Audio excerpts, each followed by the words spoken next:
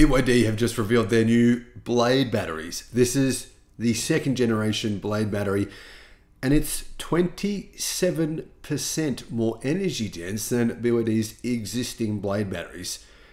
This is huge. I mean, BYD is already getting good range. Tesla's already getting good range using BYD Blade batteries. But improving the energy density by 27% is going to give cars, BYD cars, cars powered by BYD batteries, which are now numbering in the millions, significantly more range. Hello, my friends. Welcome to the channel. I'm Sam Evans. You're watching the Electric Viking. It's great to see you. Big thank you to our Patreon supporters. If you can support us on Patreon, that would be amazing. I'll put a link in the description below. BYD have just revealed their new Blade batteries. What is the actual biggest difference between the old version and the new version? Well, the new version has an increased energy density of exactly 26.666666%. You get the point. So 27% rounded up. The existing Blade battery has an energy density of 150 watts per kilogram, which is pretty low actually compared to CATL's new Shenzhen LFP batteries. So the Shenzhen is basically CATL's version 2 as well of their lithium iron phosphate blade. It's not really version 2, it's more like version 7 actually, but let's just say for what you know, for what the average person knows, it's version 2. Comparing them though, the big difference is CATL's Shenzhen battery actually charges much faster than BYD's Blade batteries, but the Blade battery has a pretty good energy density now. 190 watts per kilogram for lithium iron phosphate batteries, which are extremely reliable, can be charged to 100% without any real battery degradation issues. These numbers are actually pretty damn incredible. BYD's chairman, or the CEO of the company, Wang Shanfu, revealed this development of these new batteries during a financial report communication meeting within the last 24 hours. Wang Shanfu said that the second generation Blade battery will have a smaller size versus existing batteries, and they're already really small, and a lighter weight for the same endurance, and that power consumption will be reduced per 100 kilometers. In other words, these batteries will be more efficient. Keep in mind as well, BYD have been working on these batteries for at least 3 years, because BYD completed development of the original battery just over more than 3 years ago. Fast Technology speculate that the second generation Blade battery will enable EVs to have 1,000 kilometers of CLTC range, which would mean probably around 850 kilometers of WLTP range, approximately probably 800 kilometers on the EPA cycle. Such a range per Car News China would make cars fitted with them very competitive with semi-solid state batteries being used in NIO's vehicle. And to be honest, that battery pack in NIO's car, you can't actually even buy that because it's so expensive. It's ridiculously expensive. It's at least twice the price of the BYD Blade battery.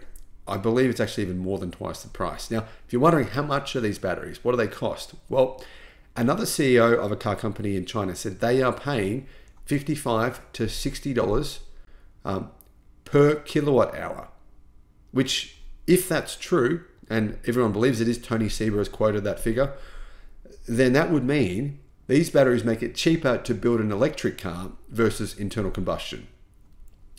Of course, increasing the energy density by 27% is going to make it even cheaper, because this opens up the possibility to put a smaller battery pack in to get a similar range. So, for example, right now, you've got the BYD 803. It has a 60 kilowatt hour battery pack.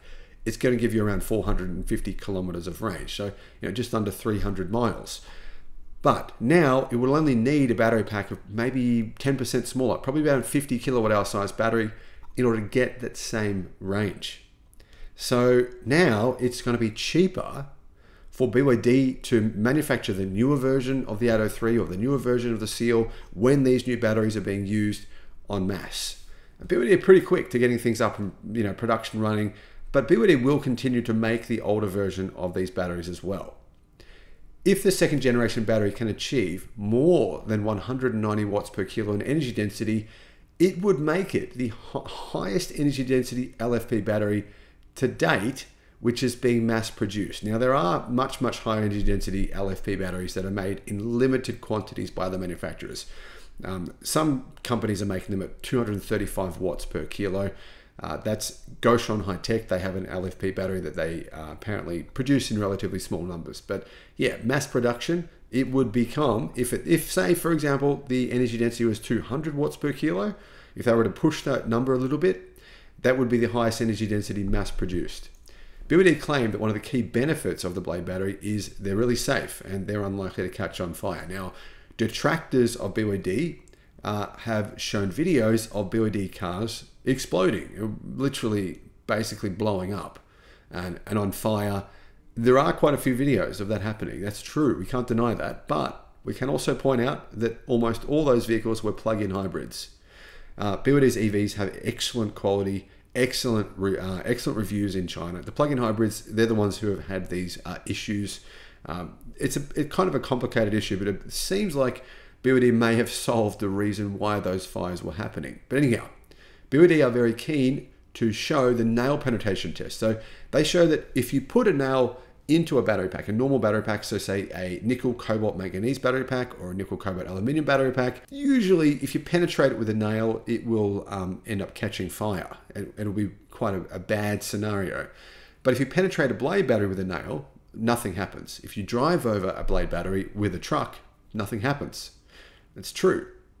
The only thing is, how relevant is that in the real world? I mean, does people come along stabbing your battery pack with a nail? No, but the point is, of course, to say that they're much safer. And it's true. I've seen lots of BYDs that have been crashed, heaps of them. And many BYDs have been crashed in quite bad crashes where people say the battery's fine and the car never set itself on fire. Very, very common. So in addition to this increase in energy density, BYD's new Blade battery will apparently be smaller per actual cell size.